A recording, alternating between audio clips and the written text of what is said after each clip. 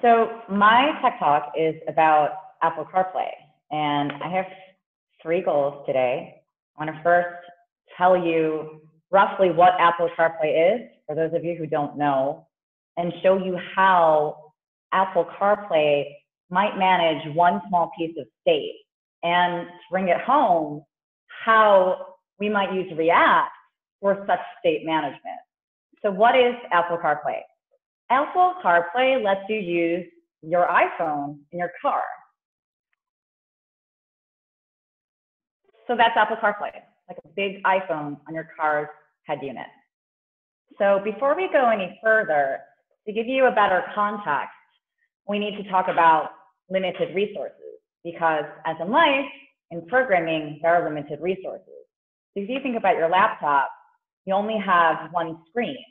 And while you can view a lot of different web pages at the same time, while you can have a lot of different web pages open at the same time, you can typically only view one page at a time.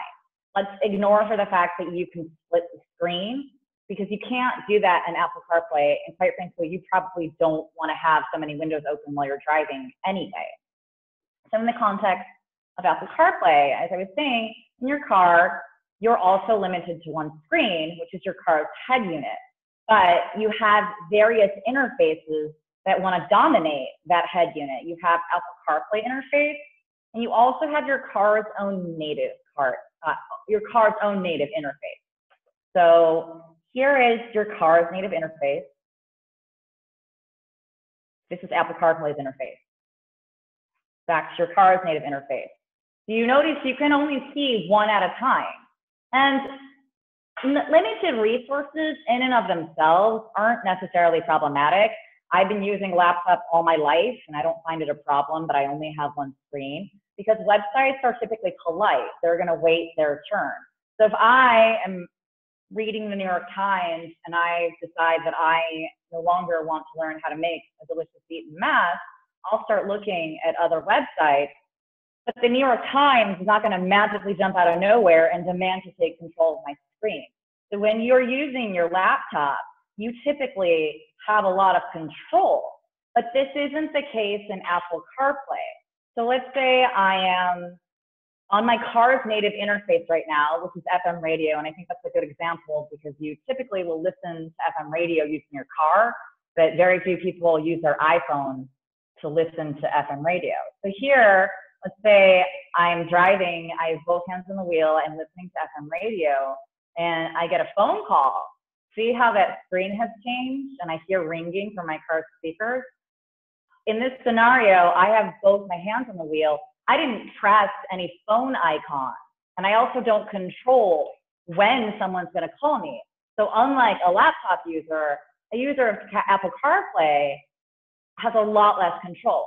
So this can be extremely problematic. So in the previous example, I was listening to FM radio, not a big deal. Here, I'm backing up. I would really like to keep my eyes on the view of my backup camera, but here we see that a phone call is coming in. So what does Apple do to solve this problem? Apple CarPlay comes with a resource manager, which is kind of like a reducer. It handles state changes. The resource manager in the context of Apple CarPlay is going to be the one who decides who's going to be the owner of the main screen, right? When I'm backing up, who gets to have access to that screen? Is it Apple CarPlay, in which case I would see the phone screen or phone call on my car's head unit, or does it stay with the car, in which case I would continue to see my backup camera?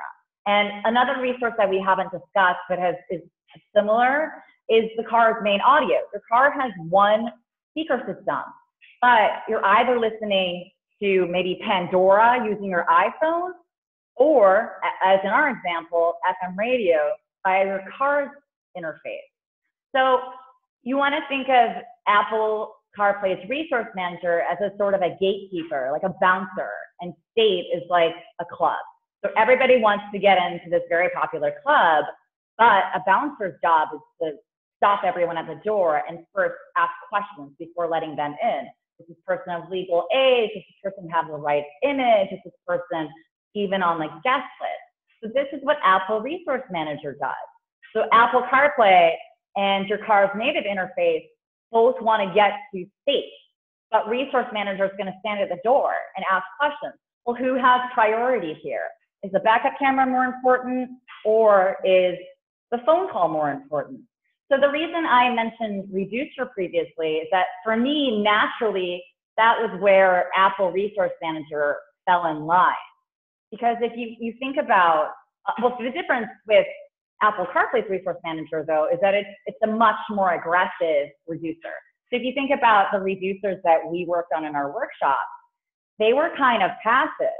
Like we would just, actions would occur, and so long as, something existed in the database and the action type was legitimate, the new state would be set. So on the left, I've got the album reducer from Juke. And so long as the action type was legitimate, and so long as we had albums in our database, our reducer would say, okay, sure, I'm going to set the new state. But that's not the case with Apple CarPlay's Resource Manager.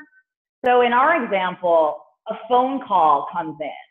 So the Apple CarPlay is requesting ownership of the main screen.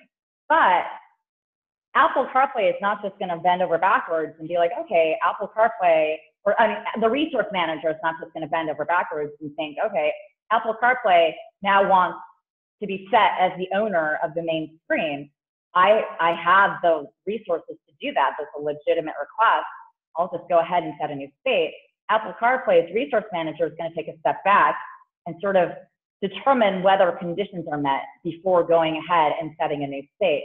In our case, is the current owner of the car's main screen, the head unit's main screen, the car's native interface? And is the purpose of that ownership a backup camera? If that's the case, then I'm just going to return the current state because I don't want that to change. I want to keep looking at my backup camera. But in our first example with FM radio, those conditions are not met. Okay, yes, the owner of the interface is the car, but the purpose is not backup camera. So it does not have priority over a phone call. If we can see this in action. So here, I'm looking at my backup camera and a phone call comes in. And notice, there's two sets of rings. There's one on my iPhone. Notice there's no phone screen appearing on the call. Like the phone doesn't come up. I don't see no caller ID. In fact, I actually see a car coming in behind me. And imagine without Resource Manager, if at that very moment, the phone call had appeared on my head unit, no caller ID, a red button and a green button, I think that would have been extremely dangerous. So that's why Resource Manager is so incredibly important in the context of Apple CarPlay. So I'm going to make a whole disclaimer. This is not exactly how Apple CarPlay's Resource Manager would work. I tried looking for the source code, but failed miserably because, as you all know, Apple is notoriously secretive. And I'm sure that there are people who even work at Apple who don't understand entirely how Resource Manager works. But it was just a way for me to view a problem that Apple's engineers came across using the tools that we learned in class. If you want more detailed information on Apple CarPlay, this is a link to the introduction of Apple CarPlay at last year's Worldwide Developer Conference. So that's it for my talk. And